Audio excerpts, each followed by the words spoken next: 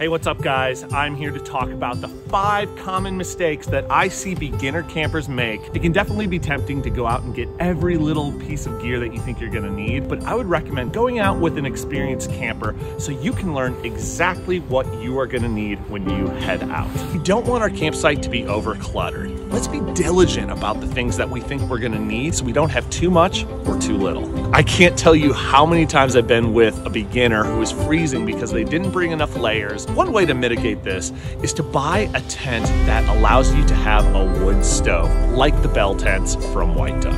I see a lot of new campers not knowing or understanding the rules and regulations. Make sure that you're doing your part to preserve these places for future generations. And the #1 mistake that I see new campers making is they don't unplug. One of the awesome things about camping is it allows you to disconnect from the digital world and reconnect with the natural world.